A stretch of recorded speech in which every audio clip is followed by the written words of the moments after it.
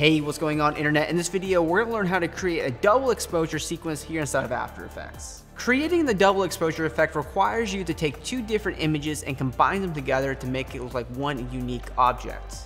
And ultimately allows you to create some visually pleasing graphics for your After Effects project. So if you're ready to create something awesome, please drop a like on this video as it helps us out tremendously, and let's get started. Always remember, you can download our project files for free if you wish to have some of these assets or just follow along. So the first thing we need to talk about is how to actually create the double exposure effect here inside of After Effects. So we're working with images. The only suggestion that I have is that your base image, which is going to be our subject here, actually be a picture rather than a video, but your landscape or whatever you want to put inside of the subject can be video. Now, if you want to execute a proper double exposure look, you're going to have to actually cut out your subject from the background.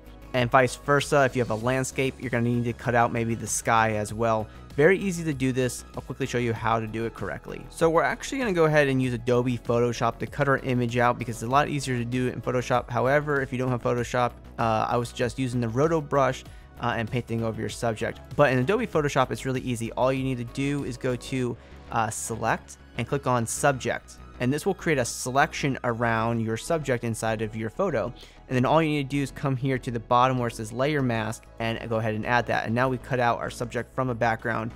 Fairly easy. And then when you're done, you go to File, Export, and you can do a quick export as PNG. And then we want to cut out the sky from our landscape image if you're working with this type of images. And the reason why you want to cut out your landscape image from the sky, for example, is so it can blend very easily, say at the top of our head here.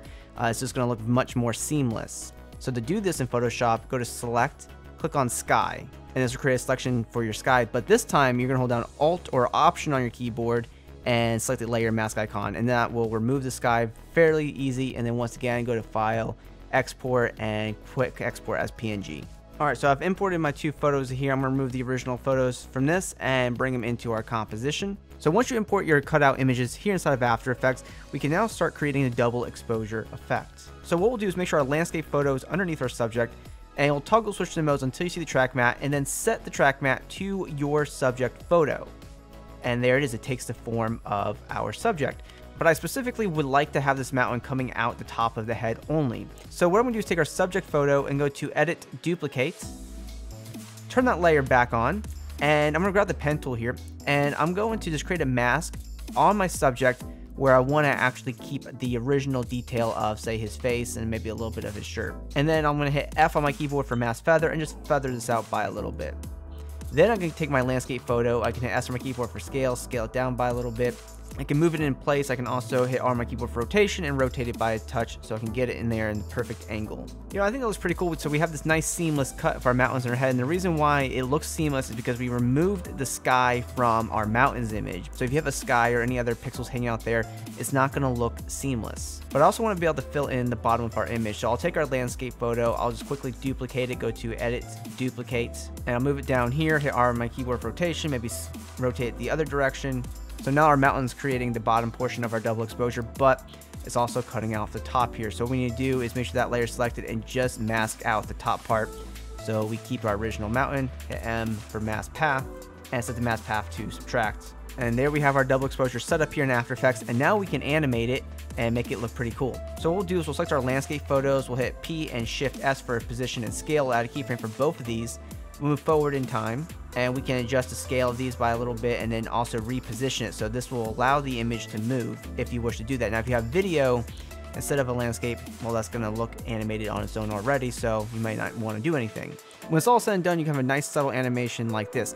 Now I really want to take this next level and put together a nice scene, so I'm going to show you how to quickly do that right now. Before we move further into the video, we have a sponsor, and that's us. If you use After Effects or Premiere Pro, then be sure to check out our MotionDuck extension, which has over 20,000 editable templates for your projects. For example, you can browse, import, and edit templates all from the MotionDuck extension, so you'll be able to save hours of time on every project while producing high quality work. You can also download our free 100 template pack with the links in the description below. And if you purchase anything from our website, you will be supporting our channel, so thank you very much. So the first thing you're going to want to do is go to Layer, New, Solid, and I suggest using bright backgrounds with double exposures. So white or anything close to being a bright color looks good for a background. Put that underneath. So we'll take our double exposure layers and go to layer, pre-compose, call it double exposure, click OK.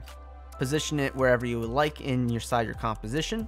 One thing I suggest doing, taking the original landscape image that you used, bring it into your composition, and use it as a nice sort of background image. So you can come here, like lower the opacity by hitting T on keyboard, and this will blend nicely with the white background. Feel free to type out a couple titles, but one animation preset that I find that looks fantastic for double exposure titles is underneath animation presets. You go to text and you can grab blur and fade in and apply this animation preset to any titles that you have. And this animation just looks really nice and I like it a lot. So feel free to explore some of those animation presets, but I think for double exposure, that looks really good.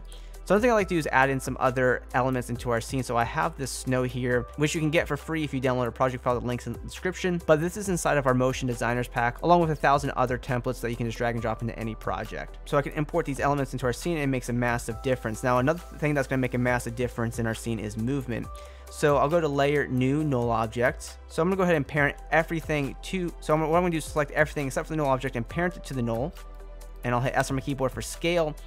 And I can move forward in time and kind of just push into our scene or push out depending on what you want to do.